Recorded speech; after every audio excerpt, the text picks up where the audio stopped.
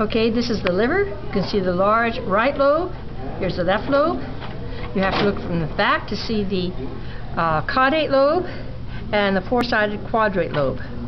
You can see a branch of the hepatic portal vein here coming in, bringing deoxygenated but nutrient-rich blood. Here's a branch of the hepatic artery coming in, bringing oxygenated blood that's low in nutrients. This is the gallbladder, cystic duct. Bile often backs up through the cystic duct to the gallbladder, where the bile is stored and concentrated until it's needed. Coming from the liver, we have branches of the hepatic ducts. Leaving the liver would be hepatic veins. You don't see one of them here. There should be two, and this is the inferior vena cava.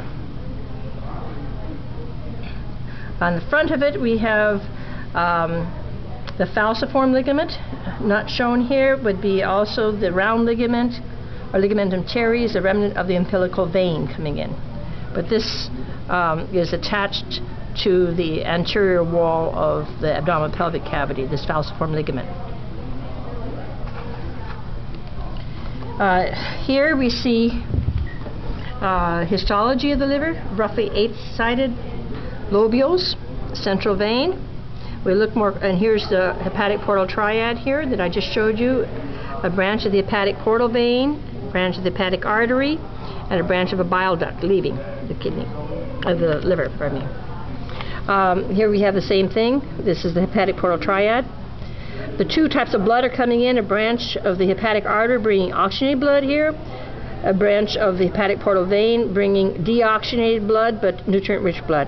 They will mix together in these liver sinusoids, a special kind of capillary. Eventually then it will leave through a central vein. Being made in the liver is bile, which will leave through bile canaliculi and eventually through a bile duct, a branch of the bile duct. Okay. In the liver we have hepatocytes that are doing the jobs of the liver. We also have Kupffer cells here, or also known as stellate reticuloendothelial cells.